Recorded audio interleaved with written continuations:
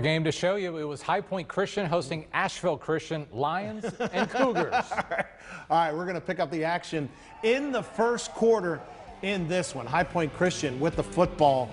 That is quarterback Miles Crisp. He's going to find Darius Kane. That's a touchdown right there. Cougars on the board. A little bit later, the Cougars.